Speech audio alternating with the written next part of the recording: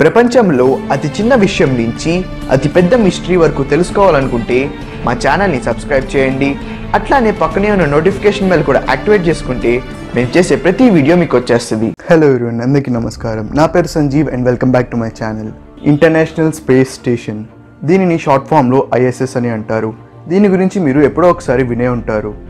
ఇది మనుషుల ద్వారా స్పేస్లో నిర్మించిన అతిపెద్ద స్ట్రక్చర్. ఇది చూడడానికి ఇట్లా ఉంటుంది. మీరు ఈ ఫోటో చూశాక ఇంత పెద్ద స్ట్రక్చర్ని స్పేస్లోకి వీళ్ళు ఎట్లా పంపించారని ఒక డౌట్ రావచ్చు. ఈ ISS మొత్తాన్ని ఒకసారి స్పేస్లోకి పంపించలేదు. దీనిని పార్ట్స్ కింద డివైడ్ చేసి ఒక్కొక్క పార్ట్ని స్పేస్లోకి పంపించి అక్కడ దీనిని అసెంబుల్ చేశారు. సో అసలు ఈ ISS అంటే ఏంటి, స్పేస్లో ఇది ఏం చేస్తుంది, ISSని ఎట్లా డెవలప్ చేశారు, ఎట్లా నిర్మించారు అనేది ఈ వీడియోలో మనం తెలుసుకుందాం. వీడియో స్టార్ట్ చేసే ముందు ఒక చిన్న రిక్వెస్ట్. నేను ఒక కొత్త వ్లాగింగ్ ఛానల్ స్టార్ట్ చేశాను. దానికి సంబంధించిన లింక్ కింద డిస్క్రిప్షన్లో ఇంకా పైన ఐకార్డ్లో వదిలేస్తాను. Please go check it out.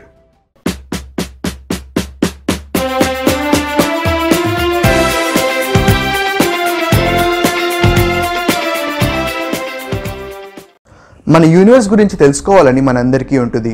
అసలు అక్కడ ఏముంది, అసలు ఏం జరుగుతుంది, ఇవన్నీ తెలుసుకోవాలనే కుతూహలం మనందరిలో ఉంటుంది. సో ఇవన్నీ తెలుసుకోవడానికి అండ్ స్పేస్లో కొన్ని ఎక్స్పెరిమెంట్స్ కండక్ట్ చేయడానికి మనకి ఈ ISSని డెవలప్ చేశారు. ఈ ISS లాంటి ఐడియాస్ ముందు చాలా మంది సైంటిస్ట్కి వచ్చింది, కానీ అప్పుడున్న టెక్నాలజీ వల్ల వీళ్ళు దానిని డెవలప్ చేయలేకపోయారు. సో అప్పట్లో ఈ సైన్స్ ఫిక్షన్ ఐడియాని ఫర్దర్గా డెవలప్ చేస్తూ ఉంటే వాళ్ళకి ఒక ఐడియా వచ్చింది. వై నాట్ స్పేస్లో కూడా ఒక ప్లేస్ ఉంటే, ఒక ఇల్లు లాంటిది ఉంటే మనం అక్కడికి వెళ్ళి ఎక్స్పెరిమెంట్స్ చేసుకోవచ్చు కదా అని. సో అప్పుడు వచ్చింది మనకి ఈ ISS అనే కాన్సెప్ట్.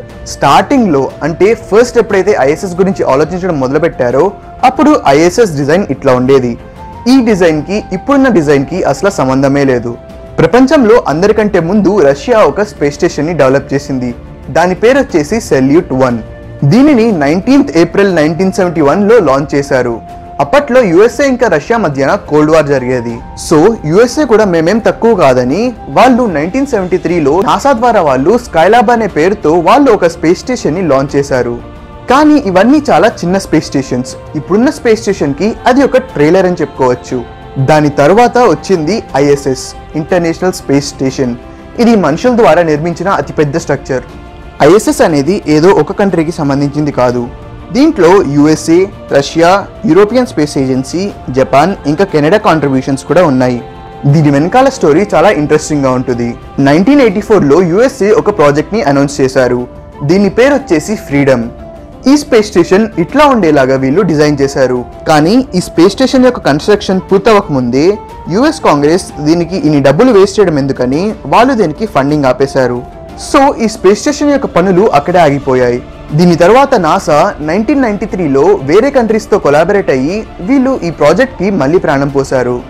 దీంట్లో చాలా కంట్రీస్ పార్టిసిపేట్ చేస్తున్నాయి కాబట్టి దీనికి ఇంటర్నేషనల్ స్పేస్ స్టేషన్ అని పేరు పెట్టడం జరిగింది. దీని తర్వాత 5 yearsకి అంటే 1998లో స్పేస్లో ఒక అద్భుతమైన మాస్టర్ పీస్ని కన్స్ట్రక్ట్ చేయడం స్టార్ట్ చేశారు. దీనిని కంప్లీట్ చేయడానికి ఆల్మోస్ట్ 10 years పట్టింది. ఇప్పుడు మనకి ISS ఇట్లా ఉంటుంది. ఇది చూడడానికి చాలా చిన్నదిగా కనిపించచ్చు, కానీ దీని సైజ్ వచ్చేసి ఒక ఫుట్బాల్ ఫీల్డ్ అంత ఉంటుంది. ఈ ISS మన ఎర్త్ కి 150 kilometers దూరంలో ఆర్బిట్ చేస్తూ ఉంటుంది. దీనిని లోవర్ ఎర్త్ ఆర్బిట్ అని కూడా అంటారు. ఈ స్పేస్ స్టేషన్ లో ఒకసారి 6 astronauts మాత్రమే ఉండగలుగుతారు. అందుకే ఎవ్రీ 6 months కి astronauts చేంజ్ అవుతా ఉంటారు. ఇప్పుడు మనం ఈ ఇంటర్నేషనల్ స్పేస్ స్టేషన్ ని ఎట్లా డెవలప్ చేశారు, ఎట్లా కన్స్ట్రక్ట్ చేశారు అన్న దానిపైన మనం ఫోకస్ చేద్దాం. ISS ని బేసిక్ గా చాలా డిటాచబుల్ పార్ట్స్ తో కన్స్ట్రక్ట్ చేయడం జరిగింది.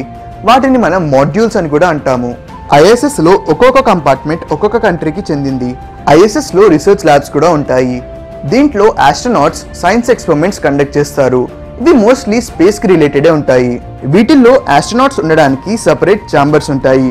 ఇవి చూడడానికి క్యాప్సూల్స్ లాగా ఉంటాయి. వీటిని ప్రెషరైజ్ ఛాంబర్స్ అని అంటారు.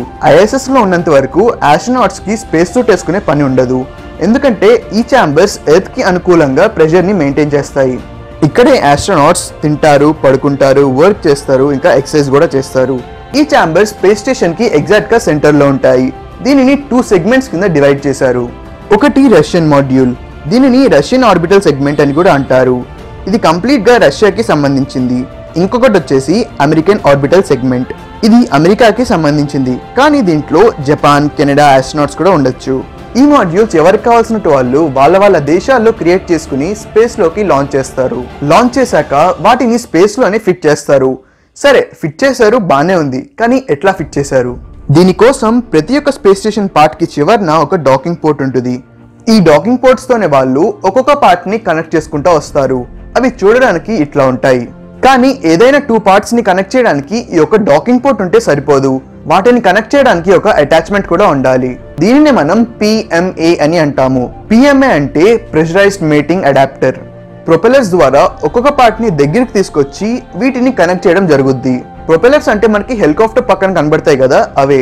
ఇవి స్పేస్ లో ఏదైనా పార్ట్ ని మూవ్ చేయడానికి హెల్ప్ చేస్తాయి. సో మీకు ఇప్పుడు ఒక డౌట్ రావచ్చు, స్పేస్ స్టేషన్ లో ఇంత జరుగుతుంది కదా, మరి వాటికి ఎనర్జీ ఎక్కడి నుంచి వస్తుంది అని.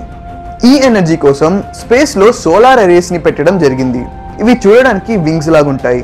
ఇక్కడ మీరు చూడొచ్చు, మన సన్ రేస్ దీనిపైన పడినప్పుడు ఎనర్జీ అనేది జనరేట్ అవుద్ది. సో ఇంత ఎనర్జీ జనరేట్ అవుతుందంటే మనకి బై ప్రొడక్ట్ కింద హీట్ కూడా జనరేట్ అవ్వాలి.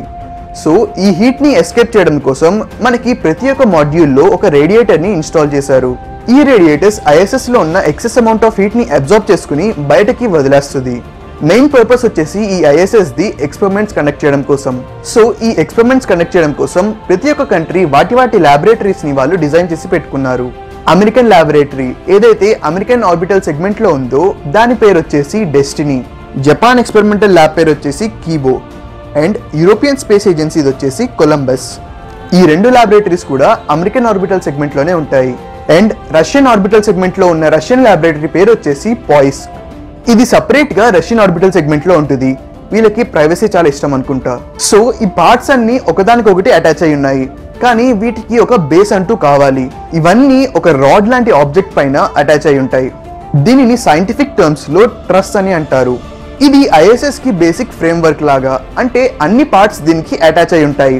ఒకవేళ ఆస్ట్రోనాట్స్ కి ISS నుండి బయటకు వెళ్లే పరిస్థితి వస్తే వాళ్ళు ఒక ఎయిర్లాక్ ద్వారా బయటకు వెళ్ళాలి. రష్యన్ ఎయిర్లాక్ కి ఏదైనా విజిటింగ్ ఎయిర్ క్రాఫ్ట్ ని డాక్ చేసుకునే కేపబిలిటీ ఉంది. కానీ ప్రతి చిన్న పనికి ISS నుంచి బయటకు వెళ్ళాలంటే అది చాలా పెద్ద పని. సో దీనికోసమే ISS లో ప్రతి ఒక్క మూల కెనడా ద్వారా నిర్మించిన ఒక రోబోటిక్ ఆర్మ్ ఉంటుంది. దీనిని కెనడామ్ అని అంటారు. అంటే Canada plus arm equal to కెనడామ్. Canada ఈ రోబోటిక్ ఆర్మ్ ఒకటే కాదు, వాళ్ళు ఒక రోబోట్ ని కూడా తయారు చేశారు. దాని పేరు వచ్చేసి డెక్స్టర్. ఇది కెనడామ్ కి ఎండింగ్ లో అటాచ్ అయి ఉంటుంది. అంటే మనకి వేళ్ళు ఎట్లాగో రోబోటిక్ ఆర్మ్ కి డెక్స్టర్ అట్లాగా. సో కెనడామ్ ని మన ఆస్ట్రోనాట్స్ లోపల నుంచే వాళ్ళు కంట్రోల్ చేయగలుగుతారు. సో ఎప్పుడైనా మన ఆస్ట్రోనాట్స్ కి బయట ఎట్లా ఉంది, బయట ప్రపంచం ఎట్లా ఉంది, స్పేస్ నుంచి మన ఎర్త్ ఎట్లా కనబడుతుందని చూడాలనిపిస్తే దానికి కూడా సపరేట్ గా ఒక రూమ్ ఉంది. దీని పేరు వచ్చేసి క్యుపోలా. ఇది స్పేస్ స్టేషన్ యొక్క ట్రాంక్యులిటీ మాడ్యూల్లో ఉంటుంది.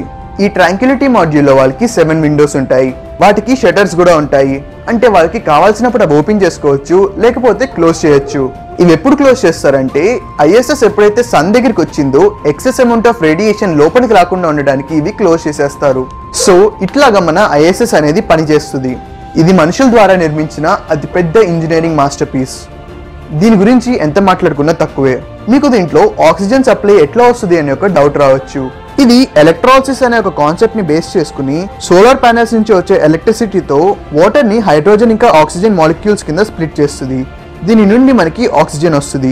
ఒకసారి ఆక్సిజన్ అయిపోయిందంటే మళ్ళీ వాళ్ళకి రీఫిల్ చేయడానికి $5.9 బిలియన్ ఖర్చు అవుద్ది. ఇదంతా చూస్తుంటే మనకి ఇది ఒక ఎక్స్పెన్సివ్ పీస్ ఆఫ్ ఎక్విప్మెంట్ అని అర్థమవుతుంది. తొందరలో మన ఇండియా కూడా ఒక మాడ్యూల్ ని డెవలప్ చేసి స్పేస్ లోకి పంపించాలని మనందరం కోరుకుందాం. మీరు కూడా అదే కోరుకుంటే జై హింద్ అని కమెంట్ చేయండి.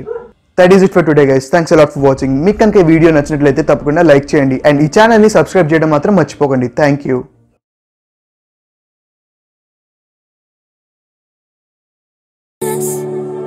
Tired of pushed underground, speaking my